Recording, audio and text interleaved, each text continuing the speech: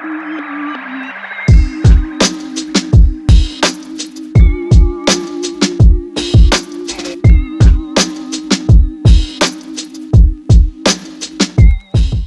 at Gorilla Gaming, we're well known for our high-end gaming PCs, but we also specialise in workstations, and this is a prime example, even though it's got tons of RGB. So if you don't know what this is, it's the IceGiant Prosiphon Elite. You may have seen this on Linus Tech Tips. He's done a few videos on it, and basically on Threadripper, it's one of the best CPU coolers you can get outside of custom loops. We're going to be taking the plain black fans off, and we're going to be using the Cooler Master MF120s, as they've got loads of RGB, which fits perfectly with a nice workstation.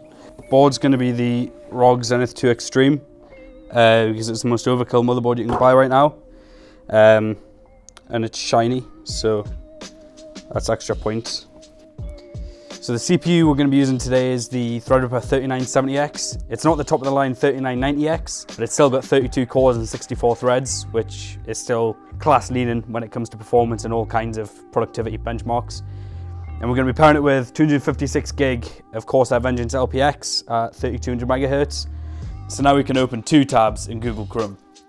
So we're going to be using a 2TB XPG S70 SSD. So we've got boatloads of roughly around 7,000 megabytes a second storage. To go along with the NVMe drive, we're going to be adding an 8TB Samsung SSD, just in case he wants to play Warzone. We're going to be using the O11 XL from Lian for its great airflow and loads of space. It's got just enough space to contain the mighty IceGiant.